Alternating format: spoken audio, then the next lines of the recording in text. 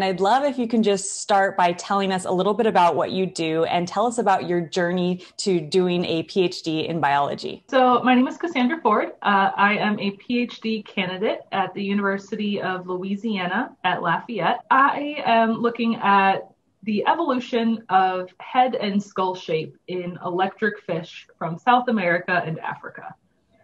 So getting to this point, it definitely wasn't a straight shot by any means. I have always loved animals, and biology classes were always my favorite. In my mind, I thought that kind of the career paths that you could take in science were all of the like professional jobs. So like doctor, dentist, veterinarian. So loving animals, being a vet was always kind of what I thought I needed to go towards. But pretty quickly, I realized that that was not the career for me.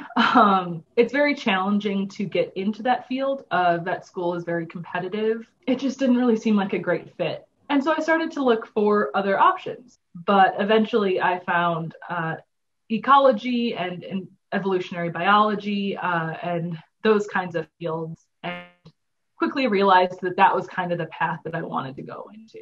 So many people start out wanting to be doctors. That's how a lot of people are exposed to the sciences in college, is like they want to be pre-med. So it sounds similar to kind of the veterinarian story, and young people don't have enough concepts of all the different career paths you can take.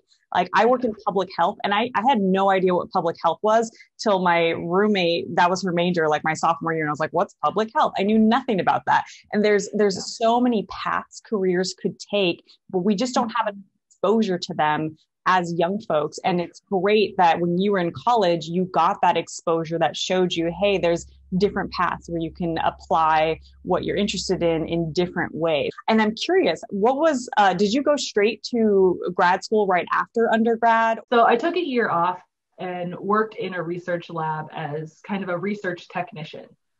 So learned kind of the ins and outs of a scientific lab, learned about kind of some projects that I could potentially work on in this field.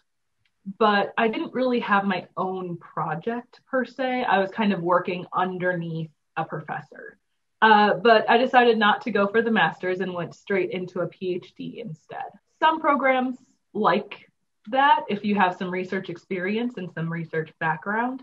Other programs really want you to have a master's first. So it depends on your program. It depends on the person that you're going to be working with. I know one of the benefits of going straight into a PhD is they're often funded, where it's a lot harder to get funding for a master's program. And so when you go straight to a PhD, you get that funding without having to, front the cost of a master's program. However, it's harder to go that route. Like you're sharing, you kind of have to learn more by doing in real time faster.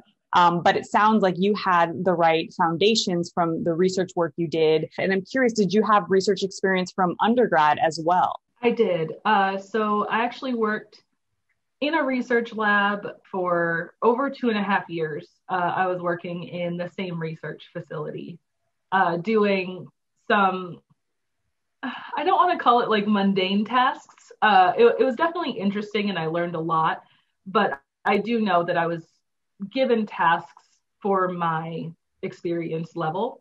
It's really great for you to share that kind of trajectory, because I think a lot of people, when they apply to a PhD, they think they need to have published stuff. They're like, I haven't published anything. I haven't. And it's like, well, you can't really do that until you have a PhD. Although there are people who, they have some co-authorships on some of the research projects they've done, but that's not a prerequisite to getting into a PhD. Correct. Yeah, I did not have any publications or co-authorships when I started my PhD. Just keeping in mind that you don't have to have a 4.0 GPA. You don't have to have a perfect GRE score. And so even if you're concerned about some sort of aspect of your application like that, don't let it scare you into not applying.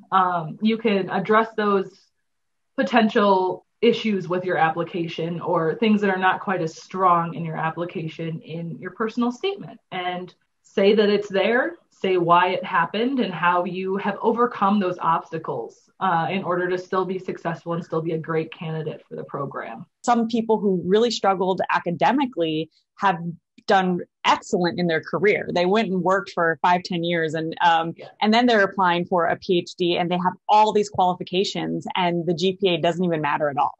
I'd also love to hear about just what your journey has been like as a woman of color in STEM, in academia, if you can share a little bit about that. Going to undergrad and having one single professor who was a Black woman was very isolating. It was very frustrating because I wasn't sure I could do it. And even to this day, I'm still not sure that I can do it because I have imposter syndrome like many of us do. I've not been the only person of color in my department, but the problem has been that I have not had very many, if any, mentors that have looked like me. We have more and more women faculty that we're hiring, but we don't have any Black women in our faculty, and I am hoping to become a tenure track professor. I do want to be a diverse voice and show that people who look like me can be successful. That's such a beautiful thing that you're going after. And it sounds like it's been really hard to get there. It takes really having a drive and a passion for what you do to overcome those challenges of being on your own to get to where you want to go and be that voice and be that representation for others. So I really commend you for that. Also felt that when I've been in organizations where it's predominantly non-people of color, and I'm that voice that has to speak up on behalf of diversity for everyone, setting those models and making it normalized that it should be normal for Black women to be leaders in science. That should be a normalized thing. And seeing that model is going to be so important for your future students. And so I'm really excited that you're on this journey. I do feel like our demographics, especially in STEM, are slowly changing. So I am funded through a fellowship that allows me to go to an annual conference every year of people from underrepresented groups who are getting their PhDs come together. It allows us to see other people in our field and beyond that look like us who are succeeding. And every single year we have hundreds of graduates, hundreds of people getting their PhDs who are people of color. We want to be increasing the diversity in the demographics of our faculty across the country. And this is one of the ways that we can do it is by funding those PhDs and making sure that they're getting all of the support that they need to be successful. Love to hear, what is the name of this fellowship? I am funded through a joint fellowship with the Louisiana Board of Regents and the Southern Regional Education Board. And every single year, the SREB aspect of the fellowship is part of the National Institute on Teaching and Mentoring. And that conference is what brings together a whole bunch of PhD students from across the country. That's great to hear about those resources. And that's something I want to share more about is fellowships that support people in advancing in their careers. I've particularly done a few fellowships that are targeted at people of color and developing their leadership. And those have been really tremendous in giving me more confidence and helping me build my experience to then go be a leader in my field. And I think those kinds of things are really critical in transforming some of the systemic issues we have around diversity in academia. And I'm going to share a couple statistics that I'd love to hear more of your thoughts on. So according to data from the National Science Foundation, from 2008 to 2017, 5% of PhD recipients were Black, 6% were Latinx, and 0.24% were Native American. And a 2019 Atlantic article also states that less than 6% of full-time faculty members at institutions across the country are Black. So, like what you were sharing with with how you only had one professor in your academic history that was a Black woman. That seems like it comes from the fact that we don't have that many people of color graduating with PhDs. So that's part of the systemic problem. And then something else I found was, even though these are the stats currently, over the last 15 years, college degrees for Latinx folks more than doubled. And college degrees for Black folks and Native Americans increased by 60%, which is amazing. And so while we're seeing that growth in college graduates, we're not seeing that growth translate to people of color being PhD recipients and faculty.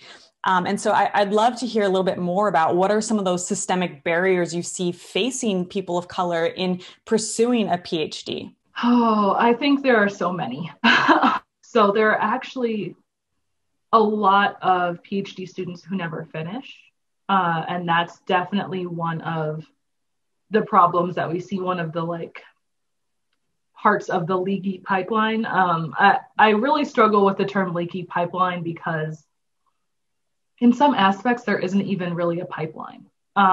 It's incredibly tough to kind of break the systemic barrier to get into graduate school because there are so many things about graduate school that we just didn't learn about growing up.